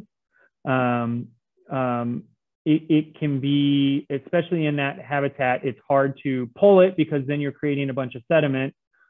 You don't necessarily want to treat it with an herbicide because you're so close to the water. The recommendation that I would generally have for landowners is to try to transition a desirable species. So maybe pulling a small area during low flows and then being ready to replant with something desirable. that potentially is taller that can outcompete the watercress. There are other native species that fit a similar niche as watercress. But I would also say that out of all the invasive species out there, watercress would probably be on the low level of concern. And I also believe we have a native one as well. So you'd want to be careful about potentially removing a native species. So it's right in the wheelhouse of assistance that Thomas and I can provide. So if it's something you're interested in, reach out to one of us or both of us, and we can come out and meet with you and take a look and kind of provide more site-specific recommendations. I don't know, Thomas, if you have anything else to add. Nope, that's about it for right now. I think that's a good answer. Great, and just let everyone know I'm kind of just filtering these as they come through, so I will definitely get to your question. But the next one is, any advice on getting rid of reef canary grass? Hopes and prayers. Reef canary grass is extremely challenging. The technique that I would recommend is going to be dependent on how established it is. If this is an ag field that has been fallow for 20 years and has just had reef canary grass just take a foothold, it's going to be a lot more challenging to get that under control. The best kind of holistic answer to almost all of our invasives, well, not all of them, but a good majority of them, is establishing shade and establishing desirable vegetation that's going to take up the spot that reef canary grass filled. So if it's a fairly new patch of reef canary grass, I would say continual mowing along with establishing desirable vegetation. I'm always going to bang the drum for native vegetation.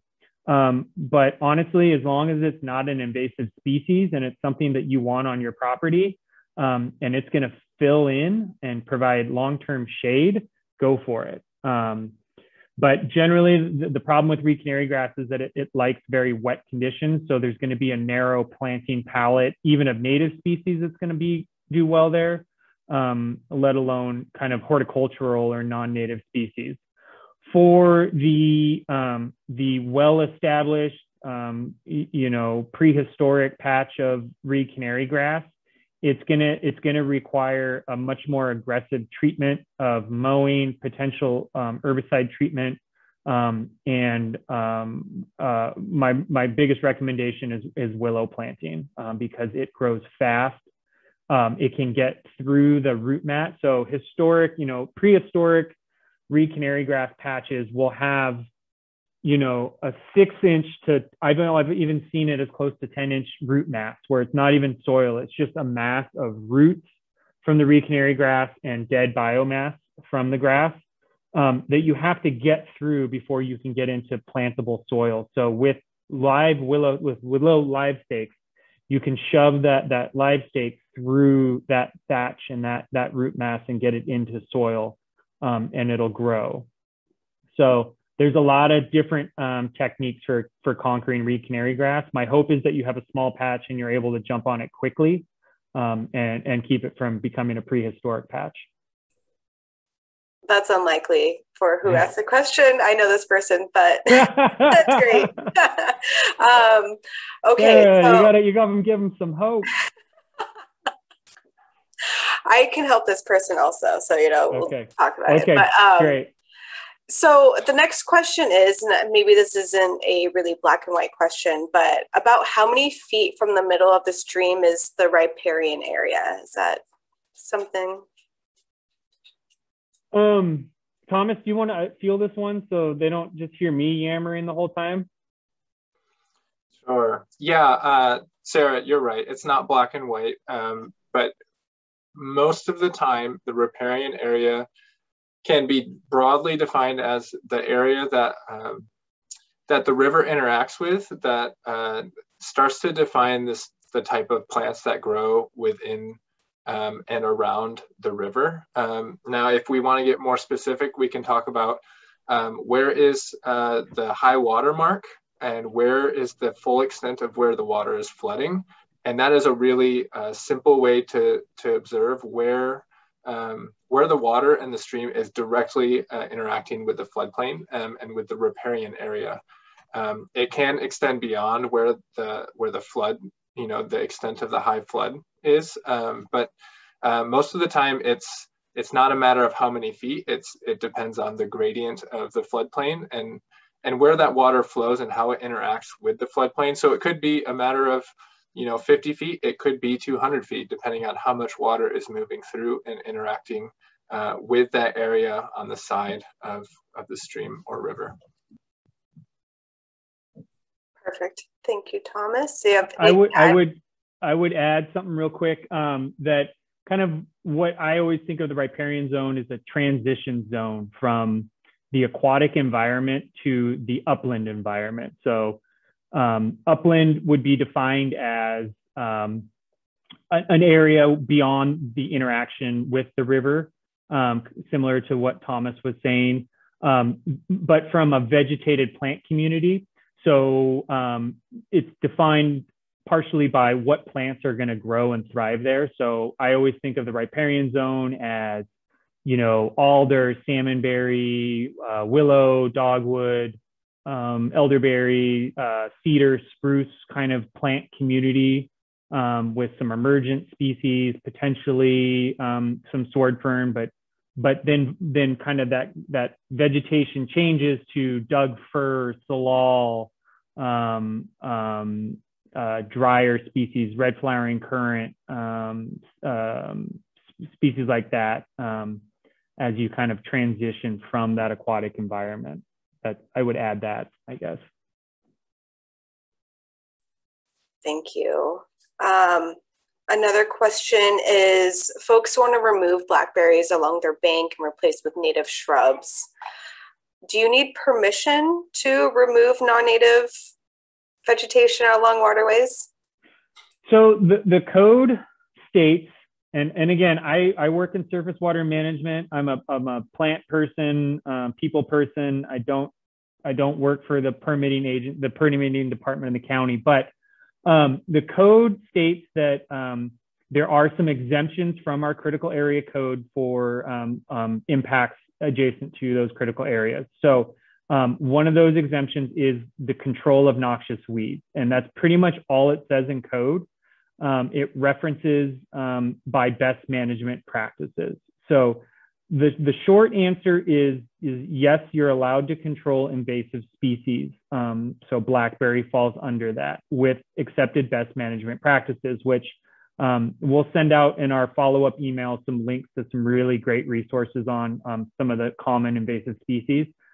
It'll be links to our county friends to the south in King County. They put together some really good fact sheets. But you'd want to take care, like I mentioned, to control erosion, if you're going to clear a large area. So say you have just a monoculture of blackberry. Monoculture is it's one species. You're going to create quite a bare area. So you want to have a plan to temporarily cover those bare soils that you're going to create, and you're going to want to have a vegetation and plan in place. And when I say plan, it doesn't need to be some fancy engineered drawing. It doesn't have to be, a really fancy map and a fancy format of it. It has, it says that, I, Joe, and Jane, landowner, are going to remove invasive species, remove blackberry by this method, manual, mechanical, whatever it is.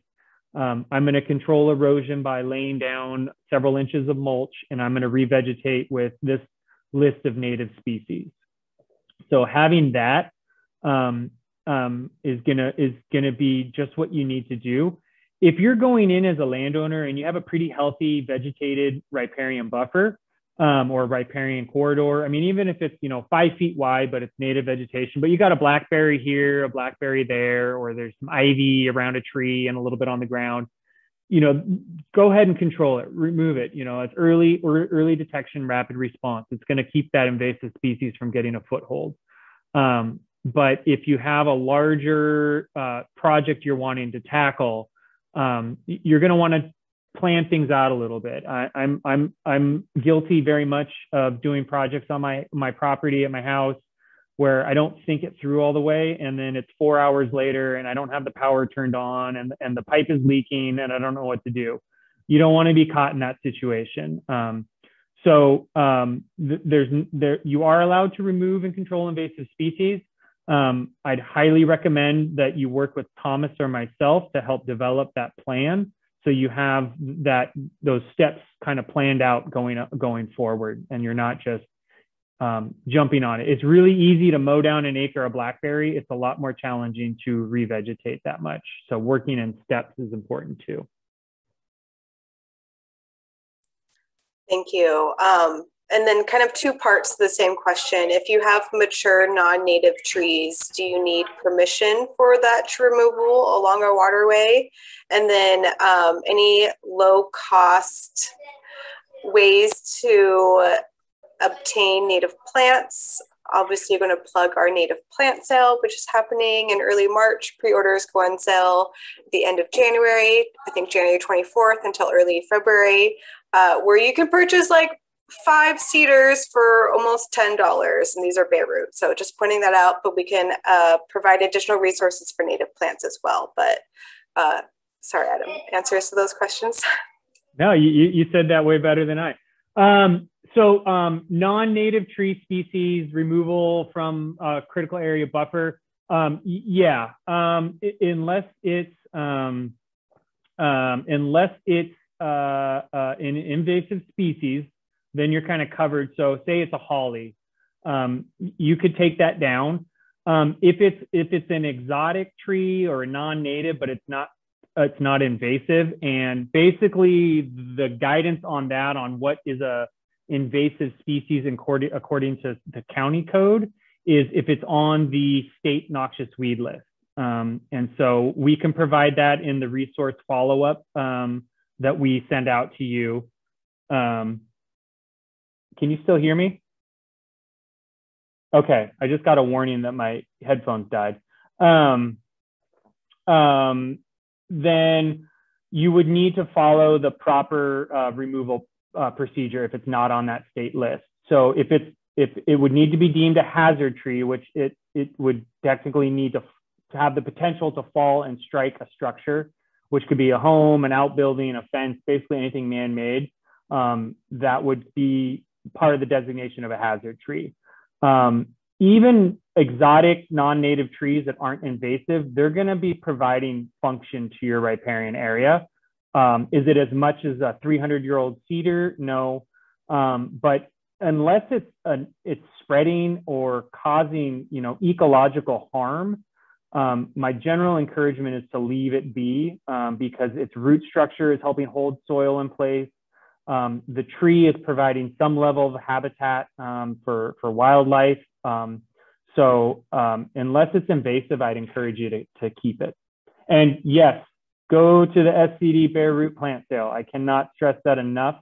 It's a great source of cheap plant material. And I don't mean cheap as in dollar store cheap. I mean, it doesn't cost much, and it's great restoration, great planting material. I bought a couple hundred plants a couple years ago and replanted the NGPA behind my house, and everything is thriving and doing wonderful. So I can't plug the SCD plant sale enough. Not to undercut them, but in some cases, the county can provide plants to landowners, but I'd encourage you to do both. Thanks, Adam. And then some people ask, I'm going to combine two questions. How can you tell who owns the property adjacent to you?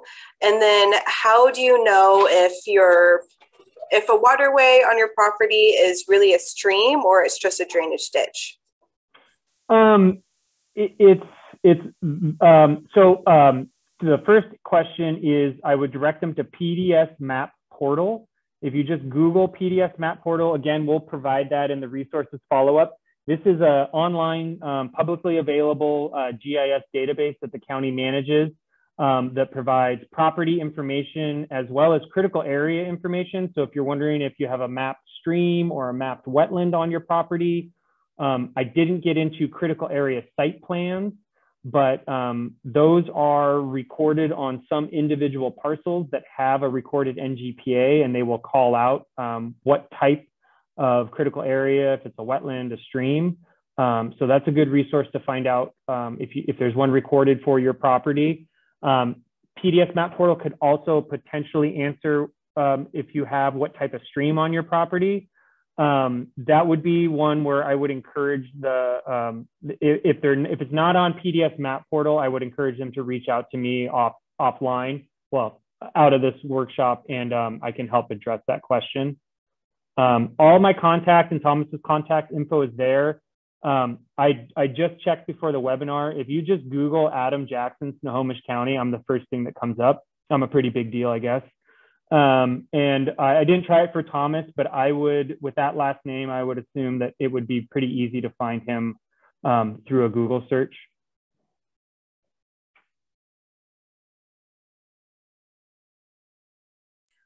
Perfect. All right.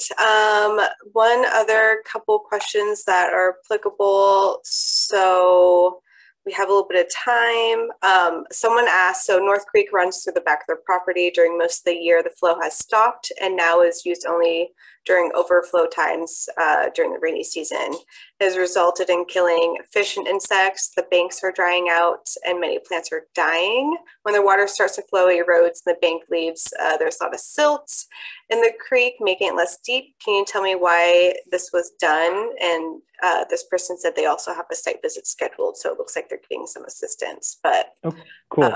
Is there something? Yeah, a lot going on there. So a lot of our urban streams are facing a lot of increased pressure from that flashy hydrograph that Thomas talked about, where we have increased the impervious surface, and a lot of our storm system directs runoff straight to the stream. And so during the rainy seasons, you'll see the water come up really fast, and it has a lot higher erosive force as it's flowing through the North Creek's channel. Part of that erosive force and part of that LIDAR graph, that even though the LIDAR graphic that Thomas showed was for the Stillaguamish, I mean, a major river, even our small creek systems are still going to move around in that same fashion. So those increased flows could have caused North Creek to carve a channel away from your property. And now you're part of a side channel, which is actually really important habitat and really important for kind of relieving some of those higher flows. So some of the vegetation is going to be, it evolved being more connected to the stream. And so a lot more moisture, a lot more water to that plant. And so they could be dying for that reason. Erosion can be tough on plants as well. So one solution could be to start changing over the plant community that you have on your property that's more adapted to a drier condition with potential seasonal flows or even event flows. So if you have a site visit scheduled, that's great. And we can definitely look at some of the solutions. I don't know if it's scheduled with me or with Thomas. Great. Okay. Let's see. How is everyone feeling for time? It's 8:33. There's a couple more questions, and we could definitely follow up with these folks in emails unless you all feel good about answering another question or so. I'm fine as long as folks, I can stay for a couple more minutes for folks that want more information or have further questions. I'm fine as long as you are. You're the one moderating. No worries. Yeah, I think we got a lot of things addressed, and now it's more just very site-specific things. Okay. Okay. Let's see. One person said that they have a beekeeper who has bees on their property. The beekeeper said they're not getting much knotweed this year in the honeybees. And the honey, and his bees are producing and has been doing this for like 40-something years. The beekeeper's baffled. So they removed invasive species, but not a lot. So any idea why this could be this year? Have we tackled a bunch of Japanese knotweed and they're no longer flowering, or what's going on? Anyone knows?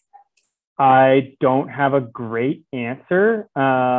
It could be that I don't know where this area is. There could have been a focus on knotweed control by the county noxious weed agency or other agency that we kind of discussed on previous slides. I wouldn't have a good answer that wouldn't be wildly speculating. Especially not knowing exactly where they are. EB slough. EB slough. I don't know. Yeah, I know the county hasn't worked on knotweed control over there. I don't think there's a ton over there. So I don't have a great answer, and I don't want to just speculate. I know there is a beekeeper organization, and if this person's been doing it for 45 years, I'm sure they're already familiar with it. I don't know the name of it, but I could look that up and pass it along to this person if you want to take down their info. Perfect, yes. And they just commented that they recently purchased a farm and about, have about half-mile plus of F-type stream and could use a lot of restoration. So I'm sure they will be in contact with you and Excellent. Thomas soon. Perfect. But really happy. Folks are just saying thank you, really enjoying the information. Great. Yeah, and I feel like those are essentially most of the questions. Folks say, well done. I have a list of follow-up recommendations and resources we can send to folks for, good management practices along their Streamside. So if anyone has any more questions, I'll keep an eye out. Yeah, I want to thank everybody for taking some time out in everyone's busy school and work and everything. So I really appreciate everyone taking some time to listen in, asking great questions, and just trying to educate yourself. That's what myself and Thomas and the rest of the SCD staff and SWIM are here to do. We're trying to provide you guys with resources to become good stewards, because we can't do it on our own. It's going to take everybody. So thank you for your interest, and thank you for attending. Yes, thank you all so much. Again, feel free to email Adam and Thomas. I also have an email from someone so we can follow up. But thank you all again, and we will definitely be sending out an email with a link to this recording and then additional resources and information for you all to follow up on. All right. I think thank you, everyone. Appreciate it. I'm going to end it now. So final questions. I did not see anything on Facebook. We were live on there as well. There's no questions. Yeah, just appreciate everyone's time. People are really happy to get this information, and just kudos to Thomas, Rob, and Adam. You all did great. Folks say great job. So thank you so much for all your time. Thanks, everybody. All right, have a good night, everyone. Enjoy.